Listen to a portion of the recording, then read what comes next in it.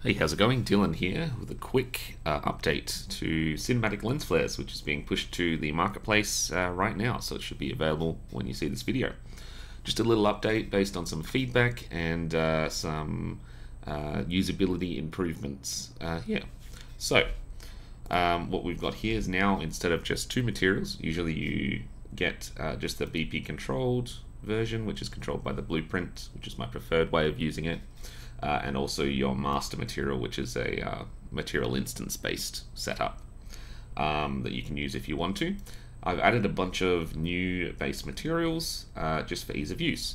So obviously at the moment this does everything at full resolution, so performance can be quite heavy, especially when using high samples or high resolutions. You can get, I've had situations sometimes where it gets right up to like a 50 millisecond cost for the flares, which is very high.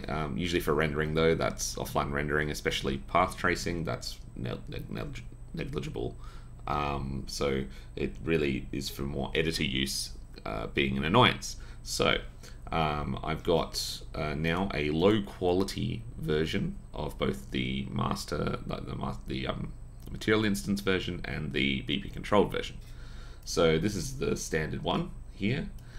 If we jump into the post-process volume and we swap over to the low quality, you can see we lose our, essentially what's happening is the low quality version doesn't use any bokeh blur samples. So we don't get any of the blur, but you do get a bit of a representation of kind of where the ghosts will be. So this is about double performance of, or half the cost of the non-anamorphic blur version. So it's much smoother to work around in the editor. Good for, I guess, preview renders and things like that. And then when you go for the final, you can use the full version to have like the nice blurring of the ghosts. Now, what I've also added is a lens glints BP controlled. So that's just the lens glints. This is based on feedback and requests.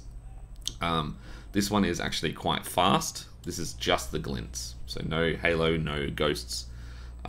This one here, the cost can be very, very low for this kind of stuff. Still not quite real-time friendly for games. You could probably fit it in there with a bit lower samples and such, but this one, costs around 2 to 4 milliseconds on my machine, on my 7900 XTX. So it's very fast, easily goes way above 60 FPS. I hope you enjoy the little update. I am working on, behind the scenes, a proper real-time based or solution, which will be using, like doing things at lower resolutions in blur stages and such. So hopefully you can look forward to that in the future. Not sure how long it will take, maybe a couple of months, but hope you enjoyed this in the meantime. And that's all from me. Thanks again. Enjoy.